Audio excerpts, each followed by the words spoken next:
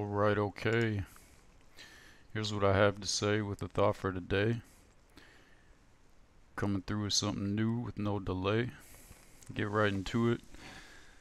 Today I'm going to talk about financial education, financial literacy, knowing about money, knowing about how money works. It's pretty important to me, pretty important what I should see with everybody, but seems like most people don't really know. And it's no one's fault. It's just they're not trying to teach people this stuff. Trying to teach us all type of things about, mathematics. Trying to teach us about some history that was rewritten. Trying to teach us about all kinds of things in school. But really they don't want to see us learn about the money. To me, I've done some research looking into the financial education literacy rates around the world and in America. It's pretty shocking to me. It doesn't make much sense. So what I'm going to get into is pretty much looking at the financial literacy rates, looking at how it has an effect on people, looking at what financial literacy can do, looking at what a big role it plays in our lives, but yet just doesn't seem to be working, doesn't seem to be implemented, doesn't seem to be a big priority, at least for teaching people. But the people on top all seem to know it. The people who all have money seem to be financially literate. Because like they say, it's easy to make it, but it's harder to keep it. But if you have financial literacy, like, it's not that hard. Like, that makes it pretty easy. So, for me, I did not used to, it wasn't until really like, a couple years ago that I really started getting into all this stuff. And I didn't used to understand it. I used to do what everybody else did. I used to keep all my money in the bank. Used to focus on saving money instead of making more money. I used to think that, the topic of financial education and financial literacy was super boring. But now I really enjoy learning about, the global economy, how everything is connected, how money works. And even looking back, even before I really had an interest in money, I really had an interest in some of the major global financial institutions and how they had an effect on the world. That's why after I graduated high school, I wanted to work for the United Nations so I could learn more about, the financial programs out there that have an impact on the world, like kind of like the World Bank and the IMF. Because yeah, I saw a lot of people, friends of mine that didn't necessarily, for the most part, live in America, that were telling me about how poor they were, how poor people were in their country, and how it seemed like that the way the system was set up, that they didn't really have any way out of it. So that's really what got me into it. And yeah, I didn't even finish that major of international relations. What I did was I switched my major to business. Ended up graduating with a degree in business, but now I'm finding myself more and more looking into the stuff that I was before, seeing how it has a big effect. So I'm gonna get into the topic for today. So like really, I believe that if people learn financial literacy and applied it to investing, like they would be free financially in about 10 years. I mean, that's all it would really take. I mean, obviously you got to be making money some other type of way. Like, I'm not talking about like how to make money here. I'm talking about like how to use the money that you have to make it work for you. Because most of what I see, there's a lot of suggestions and a lot of forces out here that have people having their money work against them. Like, just like the bank in general. Like, see a lot of ads to save your money in the bank. Well, that works out for the bank. Like I've said many times before, the bank's going to make a lot more money than you're going to make. And a lot of people, they'll, pay somebody after they've worked their whole lives to make a lot of money. They'll pay somebody to invest their money for them, to put their money to work. And now that doesn't make sense to me, because if you've been working your whole life on making money, why wouldn't you go ahead and educate yourself on how to use that money to your advantage and how to see it grow? So this is what I know. About 2/3 of adults worldwide are not financially literate. Some countries like Australia, Canada, and Northern Europe have the highest financial literacy rates. Most of these underdeveloped, or what would be called third world countries, have the lowest financial literacy rates. The people in those countries are, only about 25% of these people really understand how money works. So yeah, it would really make sense that, rich people who have a lot of money understand financial literacy, and poor people really don't understand it. So also about, half of adults in the world save money, and only about half the people that save money, so only about a quarter of the people in the world actually even use banks. And it only makes sense that people with bank accounts, having a bank account causes you to have some kind of financial literacy, just understanding how a bank works. So if people don't have a bank account, then it's going to make it even harder for them to understand how finance works and how money works.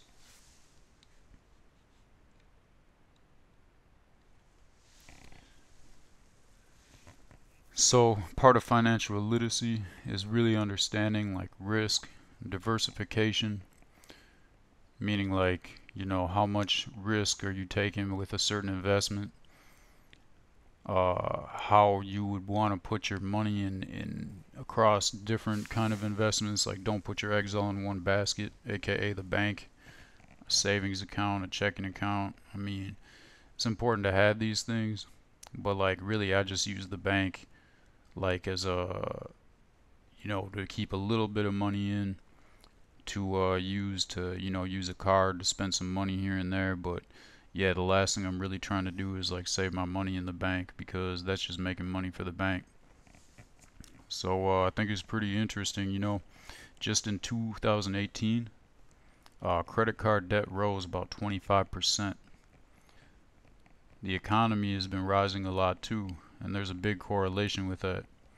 So after the financial crisis of 2008, when a lot of really bad loans were made to people who couldn't pay it back, because the banks could really loan to whoever they wanted. The money's not coming from them. The bank's not losing their own money. They're losing other people's money who invest in the bank. And whenever people put their money in the bank can go and use that money on leverage and loan it out 10 times, 20 times what the person gives them. And as you saw in 2008, what happened when the banks did this was a lot of people lost their homes, a lot of people lost a lot of money, but the Federal Reserve and the government just printed out a lot more money and then gave it to the banks and bailed the banks out. Even though some of these same banks that knew that the economy was crashing went and made financial bets. Basically, they shorted the economy after they're the ones that broke it. So they made money either way. They made money from the economy going down, and they made money from the bailouts. And the people who lost were the people who really, for the most part, weren't financially literate. They just kind of trusted that, the banks had their best interest in mind and all that kind of stuff. So, after the financial crisis, the government put down a lot of restrictions so that lenders had to be more careful on who they lended to avoid this kind of thing from happening again.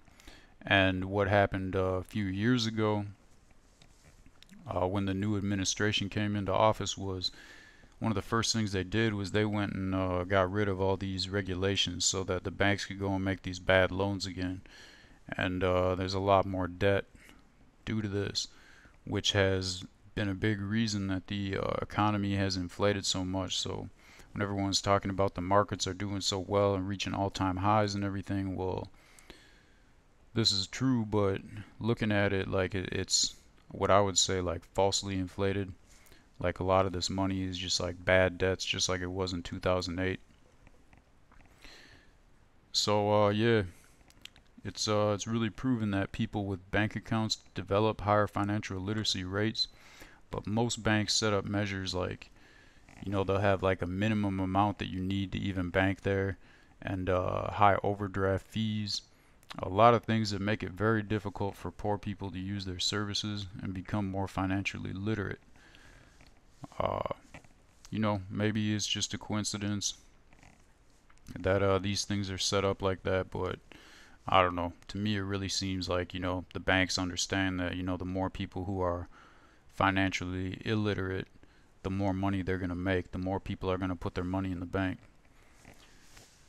So, yeah, our current laws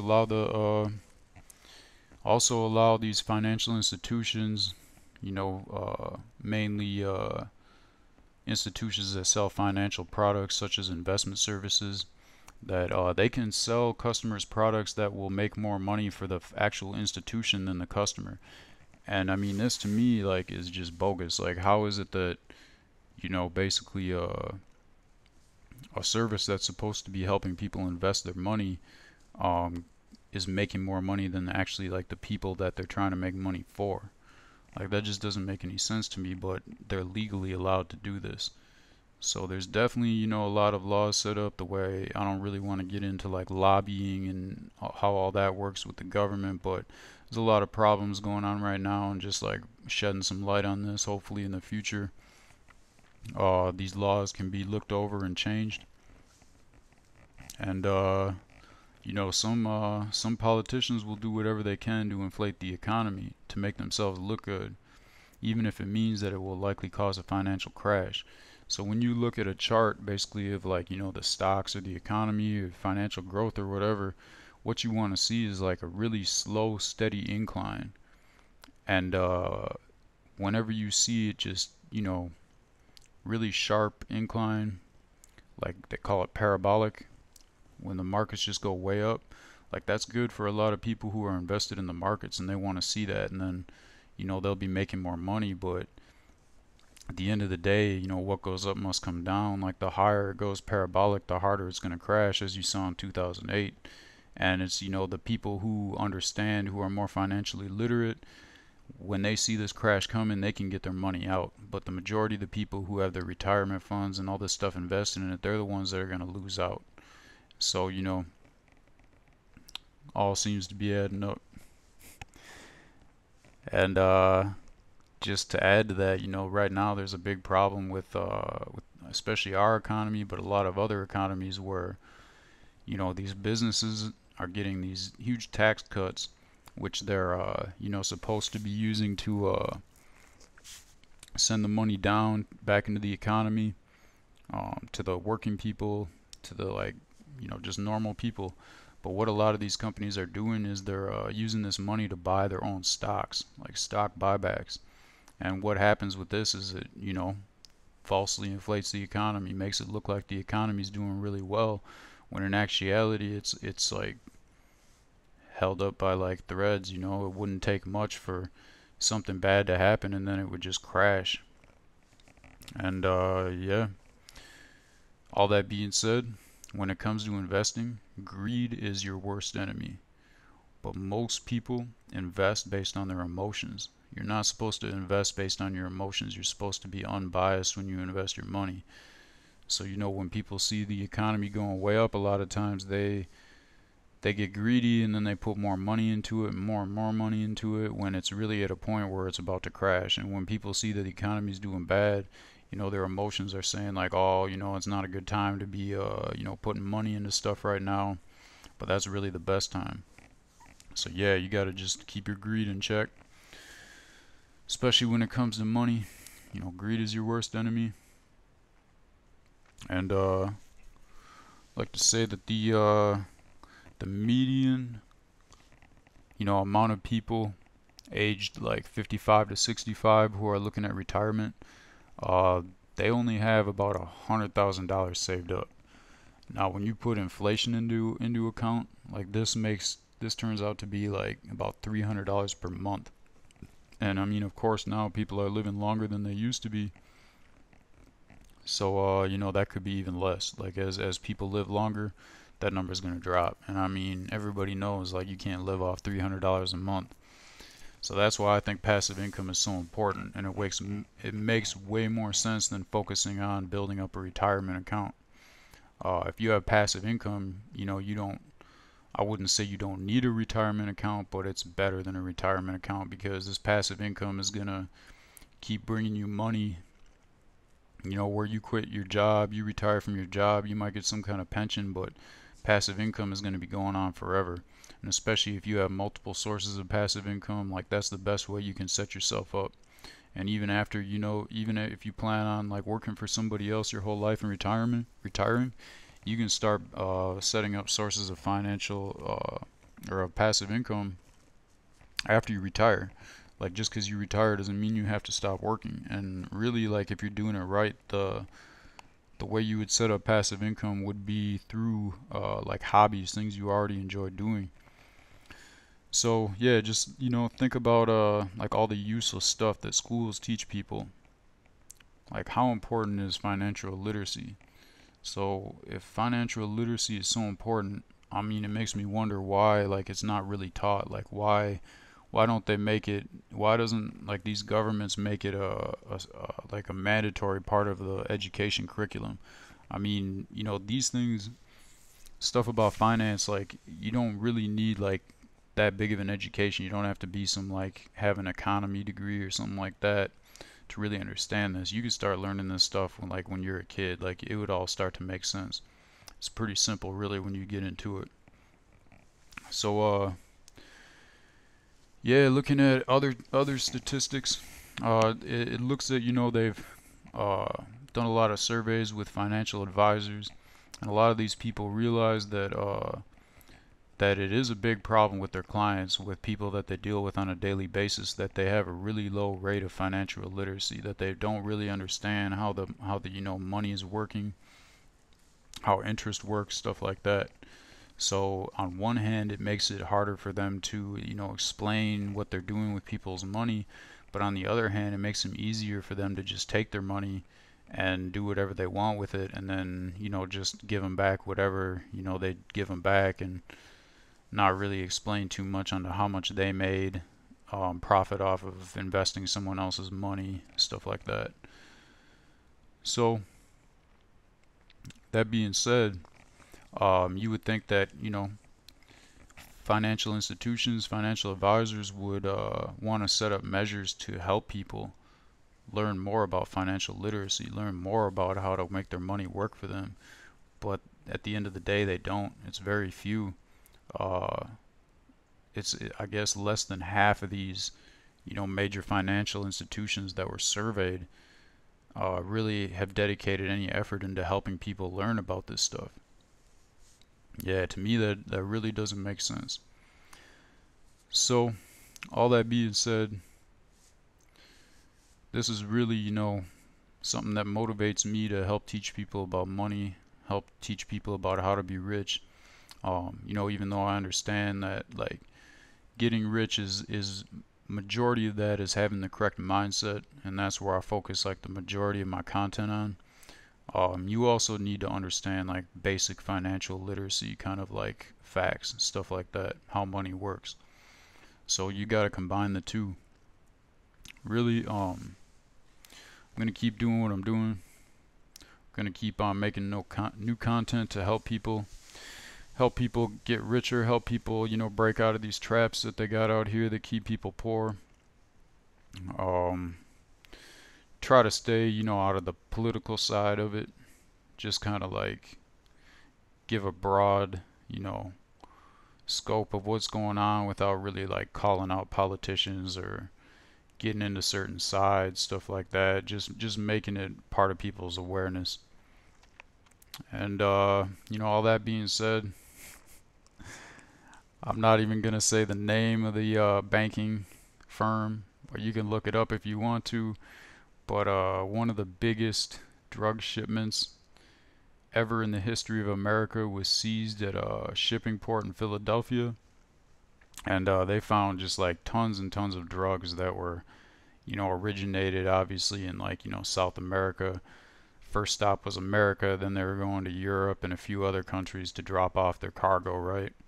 Well, I heard about this, and then a few days later, I found out that this boat was owned by a major financial institution.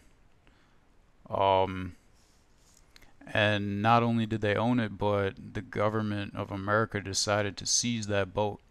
And I'm thinking, you know, they wouldn't have seized that if they didn't have evidence that this financial institution knew something about what was going on.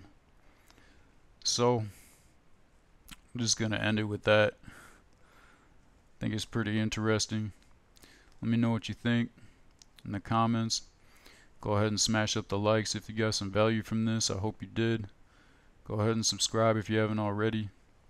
Got the link for the email list below too.